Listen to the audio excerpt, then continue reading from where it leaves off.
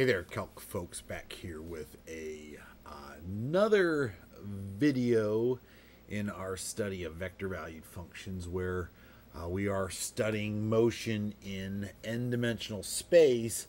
And what we want to continue with is our study of using future value and that calculation for future value in our analysis of motion. And then take that over into an analysis of projectile motion, folks. Right? So we'll jump into it because we got quite a set of notes here today. I wish it was shorter, but this topic, I approached it with as much brevity as I could and got several examples in there at the same time.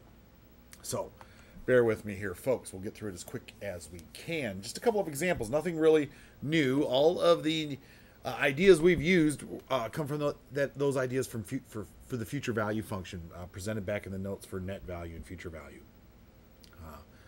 Go back and watch that video, right? That's what we're going to rely on here. But what we're going to be focusing in on, like I said, is really looking at an analysis of motion in space. Particularly the cases of looking at developing velocity from acceleration and developing position from velocity information, right? And then a little later on here looking at all of this developing into projectile motion problems. All right, so we'll take note here. That's the idea that we are going to be seeing here. You can take note there. But let's look at our first problem here. For example, consider finding the description of the object's position in three-dimensional space given the following description of its velocity. Right? We might be told the velocity of the object is described by the three-dimensional vector t, comma 2t, comma square root of t. And we may be told that the position of the object at time t equal to 4 is described by the three-dimensional vector 2, comma 1, comma negative 1. All right? To go about finding the description of the object's position, to go about finding the actual description of r bar of t, right, that has these two characteristics, right, we rely on a little future value calculation. All right?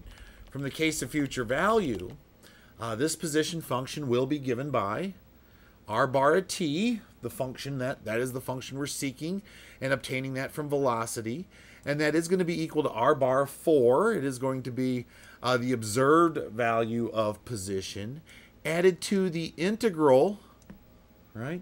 What we might think of as the net value calculation of the integral starting at 4 and continuing up to t for what would be the rate of change in the position function, what we understand is the velocity function, the velocity vector valued function, written or expressed in terms of u. Where here, we know what r bar of 4 is, that is 2, comma 1, comma negative 1, and we know what v bar of t is, so in terms of u, we replace all those t's with u, and we get u, comma 2u, comma square root of u, and integrating that all with respect to u, and integrating that across the bounds from 4 to t. Keep in mind, u is coming in as a dummy variable, kind of as a placeholder, and t is going to return itself to the functional form that we're building here as the independent variable. Leaving t in here would just cause for confusion, folks, especially when thinking about having to integrate across the bound of t. All right? So that's why we make use of that dummy variable, u. You can see it makes a dummy out of me every now and again when I forget to use it in a setup. Right? So if we evaluate that antiderivative, the little fundamental rules, u is 1/2 u squared, 2u. Bump it up to 2, divide by 2 is just u squared. And then square root of u is u to the 1/2, so that becomes u to the 3/2. Divide by 3/2 is the same as multiplying by 2/3. And u to the 3/2, I like to simplify that into u square root of u. If you had u to the 5/2, that would be u squared square root of u. right? And so forth. That's kind of a unique way of thinking about it where evaluation is not so tricky, right? So it is our vector r bar of 4 added to the antiderivative of our v bar of u evaluated at t, which we give here, minus the value of this at 4. And if I substitute in 4, that does produce the vectors 8, 16, and 16/3. Right? Where if I add together these results and subtract this difference, right, this is the result of those vector operations. Right? And thus this would be our description of velocity, or sorry, thus for the description of velocity, this would be the corresponding description of position. The description of position where at time t equal to 4, we fit that location 2, 1, -1 in value, right? This description of position that when we take the derivative of our position function, it yields v bar of t, the rate of change in this position that we were given. All right? This is what's known as sometimes an initial value problem. This is what I refer to as a future value problem. I don't always look at the initial value case. What I incorporate is actually a future value in it, into the situation. All right? Now, future value problems can develop into projectile motion problems. So I follow up here with a projectile motion problem where we consider the motion of a projectile subject only to the pull of gravity. And that is a classical projectile motion problem. If you start to think about a projectile and its behavior being subject to other factors like wind resistance or aerodynamics of some kind, you're falling out of that classical interpretation of projectile motion, right? Projectile motion is a motion through space whose acceleration is due, or whose acceleration changes are only due to the pull of gravity, right? There's nothing else influencing the acceleration or the acceleration of the object, right?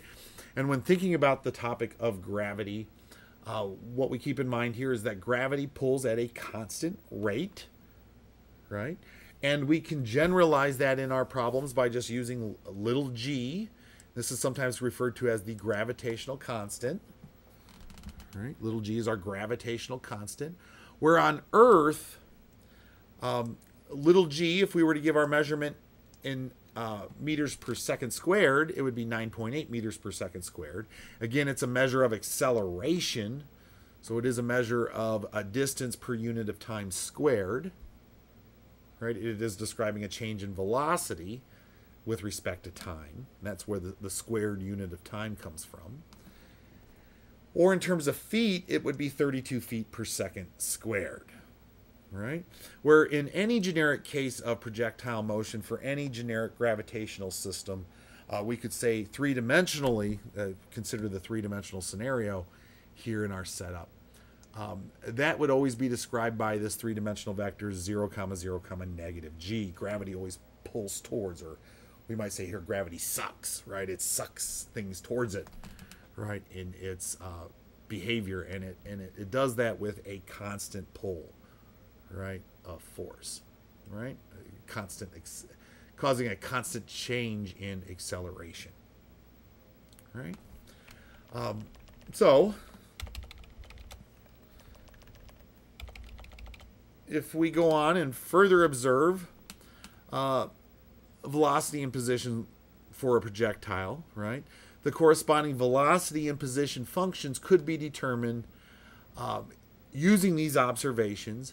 And again, this would be done using a future value calculation as we had done in the previous example, but now specific to projectile motion. All right. For example, assume we have observed an initial velocity described by the vector seen here, 100 times 1/2, 2/3, the square root 11 divided by 6 feet per second. And suppose we observe a position at time t equal to 0 described by 0, 0, 10. That would be, excuse me. Oh. I didn't have time to hit the pause button on that one. Feet. Right? These initial measurements for the projectile's motion at time t equal to 0 seconds. Right? These are going to be initial measurements of velocity and position. Right? These are initial measurements of that projectile's motion. Right? At time t equal to 0. Right? So assume we have those observations. In this case, the future value for v bar of t, right? The future value function for v bar of t is given by this calculation here. It is v bar of 0 added to the integral from 0 to t for a bar of u du. And since, we went with, we're going with feet, and we might consider that we're observing this on Earth. Our description of acceleration, a bar of u, would be described by 0, 0, negative 32, right? And so v bar of t would be our velocity observation plus the integral from 0 to t for that constant vector 0, 0, negative 32 integrated with respect to u.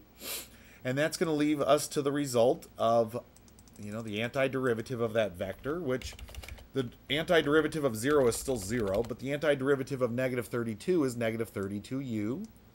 And we're going to have to evaluate this antiderivative vector for this seen above across those bounds from 0 to t. At 0, it all zeros, but at t, we produce 0, 0, negative 32t, that t coming back in to our functional description. And if I add up these three vectors in a little vector arithmetic, I end up with the result 50, 200 thirds, 50 root 11 thirds minus 32t. All right? So the description of the projectile's velocity, given this information about its initial velocity, is this a velocity vector seen here. And with this velocity vector seen here and our observed initial position, we can actually come up with a description using future value for our position function, as we've done in the previous example. So let's roll through another case of that. As for the object's description of position, r bar of t, similarly from the future value calculation, r bar of t would be r bar of 0 plus the integral from 0 to t for v bar of u du. V bar of t is this statement here, so in terms of u, that produces this result here. We aren't going to integrate from 0 to t. Where I get this lower bound from is this is my observed value at time, and this result for my observed position. The same went for velocity, right? And since my observed position is 0, 0, 10, I substitute that in here. And now I'm left with finding this antiderivative, which is 50u, 200 thirds u, 50 root 11 thirds u minus 16u squared. All right, a little quick integration will get us to that result. Fundamental rules, nothing tricky here, folks. At least not in the notes to explain this away. Right, so it is going to be this vector here for r bar of 0 added to the antiderivative vector evaluated across these bounds. And at 0, again, it does 0 away, so we're really interested in its value at t, which we see given here. And if we perform this vector arithmetic, this becomes our position vector.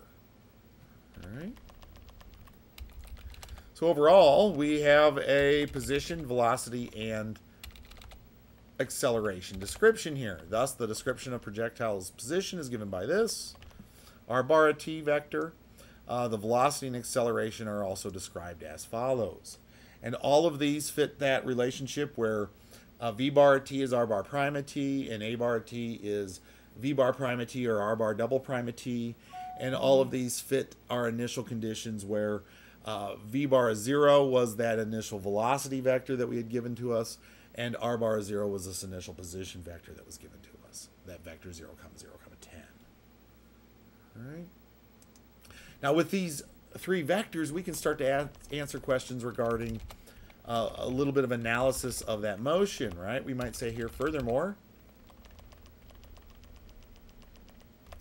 right? Let me bring this into view.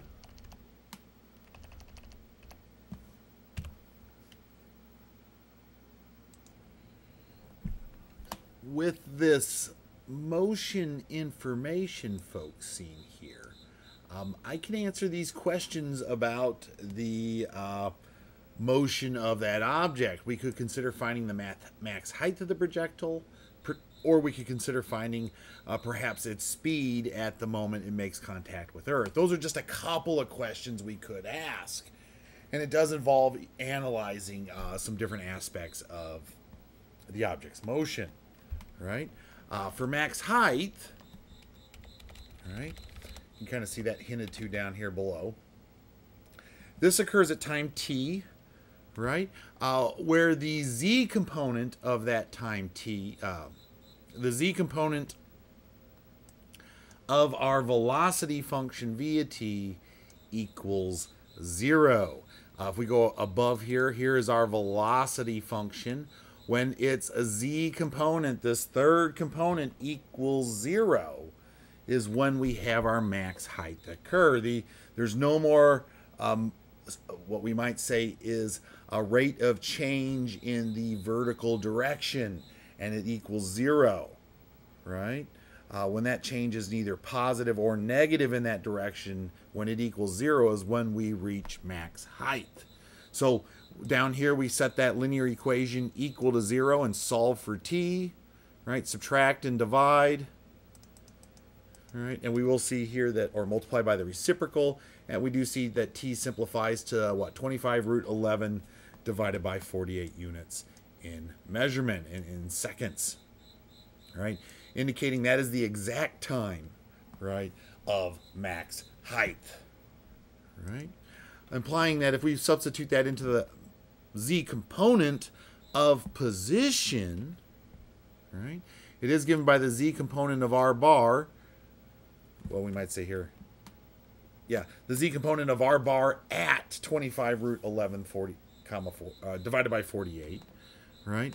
And that value then is going to be given by then the max height here. If we take this point in time and we substitute it into this z component of position, right, for the unit of time, we will get that description of the max vertical height of this projectile. All right, substituting that in to our calculation, everywhere we see t yields this, where I did substitute this into Mathematica to perform the calculation, folks, for us, just to go without error, but we get 8,315 divided by 144 in values, what that simplifies to exactly, or about 57.7431 feet as a measurement of max height. All right. Furthermore, for speed of impact, speed at impact, what's the speed when the object lands back on the ground, right? This occurs at time t when the z component of our position function, r bar at t, is 0 feet in value, right? And is given by v bar at t at this time of impact, all right? It's going to occur at the point in time when this z component of position equals 0. And it's going to be given by the magnitude of v bar at that moment in time. All right? So we are going to have to set that equal to 0 and solve. All right? Now, likely that's not going to factor for us here, folks. So you might have to rely on a little quad formula. I did run mine through Mathematica in a solve process, and I might show you how to do that solve process here in a demo. I probably should. But if we solve that out exactly, this is what it is exactly. And in terms of an approximate value, it's about 3.62713 seconds is that time of flight is what we might say. This is the time of flight. From initial time to landing, this is our time of flight. And you find it by taking your z component of position and setting it equal to 0. Technically, there's two solutions here, but one of them is negative, and we don't consider position before time t equal to 0, only post time t equal to 0. So if we now take that point in time, I'm going to take the exact value here, plug it into my velocity function, and find its magnitude. All right? That's going to give me the speed at that moment in time. And that's what I have going on down here. Again, I think I ran this through Mathematica. That velocity function, right, is going to be described at that moment in time will be described by this function seen, or this value seen here. This is a scalar, or a constant vector value, right? And we're going to be interested in its magnitude.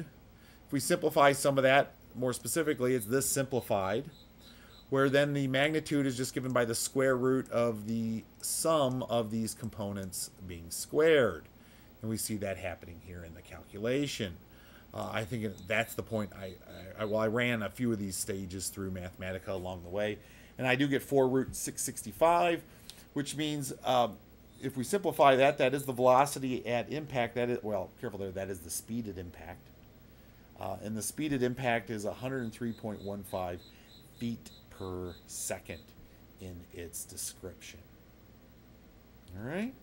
So, folks, that is a couple of motion in space problems, motion in n-dimensional space problems, where we make use of future value in the calculation. And then certainly, specifically, this was an example of a projectile motion problem. Projectile motion problems all start the same. They all start with the exact same acceleration vector. All right? And projectile motion problems, you're going to have a little bit of information about some velocity, observed velocity, and some observed position. And if you know a little bit about some observed velocity and some observed position, with those bits of information, you can develop these descriptions of velocity and position that you can use to perform an analysis of that motion, folks. All right? So that's what we see happening here in these examples. All right? But with that said, I will stop that video for the night. That was a little shorter than I had expected, but it was just really a couple of quick examples built on old ideas. I did skim through some of the integrals there, but they were rather fundamental integrals and their rules.